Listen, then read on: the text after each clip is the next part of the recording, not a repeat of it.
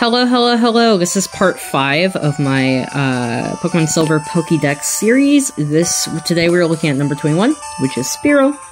Very cute. I do not have him on my team because I do have my Pidgey on my team instead, but Spearow is very cute. Also listed as a tiny bird, but is also a foot tall.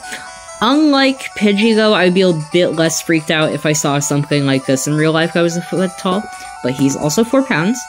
I think he's flying normal. I'm not entirely sure of the types of a lot of Pokemon, I'm gonna be completely honest, so if I'm wrong about that, correct me. But that's why I haven't been, like, making a point to say the types of Pokemon super a lot in this series, because I'm not sure.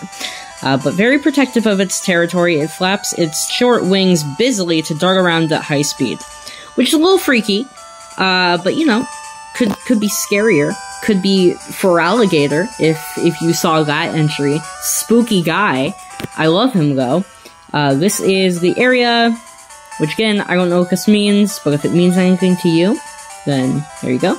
And then, let's up the volume. Take hear its cry. Cute. But yeah, that's Spearow.